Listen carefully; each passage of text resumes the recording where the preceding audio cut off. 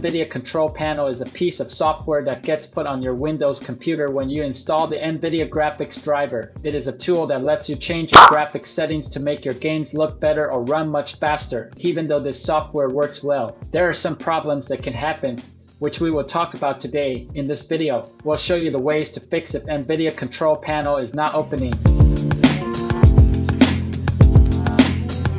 It is highly advised that you restart your computer before attempting any of the troubleshooting actions that are detailed in this video. This procedure restarts the operating system and deletes any corrupt temporary data that may be contributing to the issue that you are experiencing.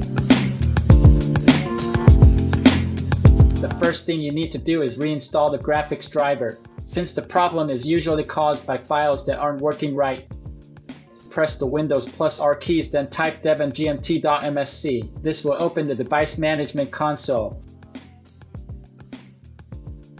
In the device manager, expand the display adapters, then right-click on your NVIDIA adapter under this category and click on Install and check Delete the driver software for this device, and then OK to remove the drivers.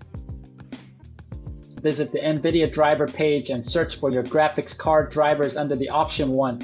Manually find drivers. You have to provide your graphics card type, OS, and other relevant information, and then click the search after you are provided with the latest driver for your card.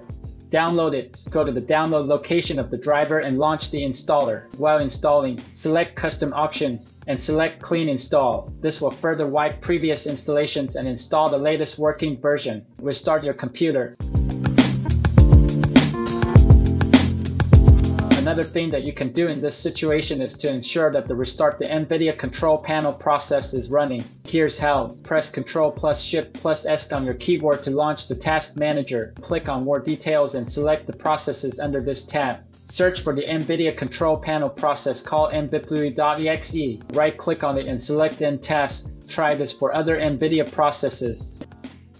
Head over to your desktop or Start menu and launch the Control Panel again.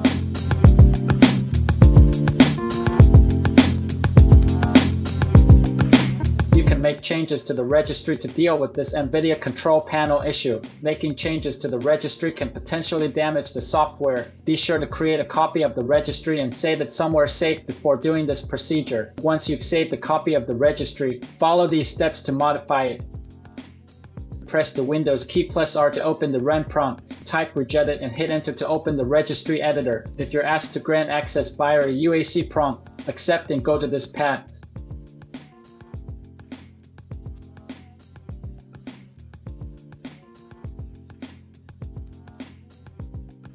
Locate NVCPL desktop context, right-click on it and select Delete.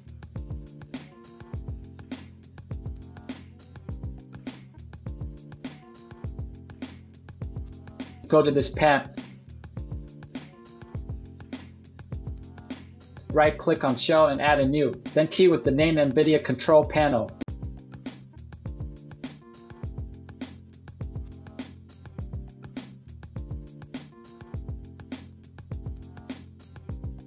Right-click on NVIDIA Control Panel and add a new, then key with the name command.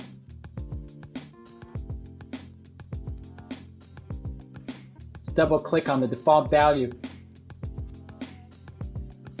Provide this key and click OK. Restart the computer.